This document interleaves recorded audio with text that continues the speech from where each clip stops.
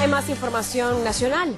Ante la Sala Tercera de Apelaciones se efectuó la audiencia en el caso Portillo, donde se pretende recusar al juez presidente de esa sala a solicitud del Ministerio Público por supuestas amistades con los sujetos procesales. Al respecto, el expresidente Alfonso Portillo indica que este tipo de acciones que buscan retrasar el proceso son por deficiencias del Ministerio Público. De acuerdo al caso de peculado, yo estoy libre, por eso vengo a firmar cada 15 días. Yo estoy detenido ahora por la solicitud de extradición. Entonces eso no tiene que ver. Lo que tiene que ver es con la incapacidad del Ministerio Público, que ya no me sorprende en absoluto, que ande buscando jueces ad hoc, que ande recusando sin ningún fundamento. Esta Sala Tercera, y a ustedes les consta y ustedes lo deben tener registrado, ha dictado 5 resoluciones en contra mía. Quien lo debería recusar soy yo. ¿Por qué la recusa el Ministerio Público? ¿Y por qué la recusa hasta ahora? Cuando ha tenido un montón de resoluciones a favor del Ministerio Público. Se me hace...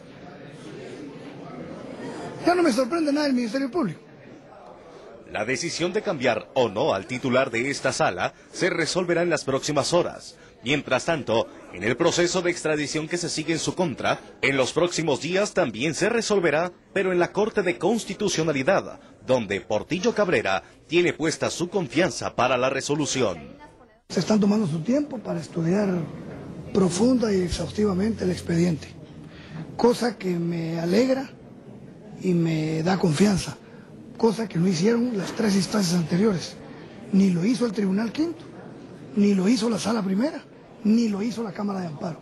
No estudiaron el expediente, porque si hay ley en Guatemala y se estudia profundamente el expediente, es evidentísimo que la extradición no procede. Entonces, por lo menos esta es una garantía de que están estudiando detenida y profundamente el caso. Y en segundo lugar, que resuelvan conforme a derecho, y si conforme a derecho resuelven, la extradición no procede.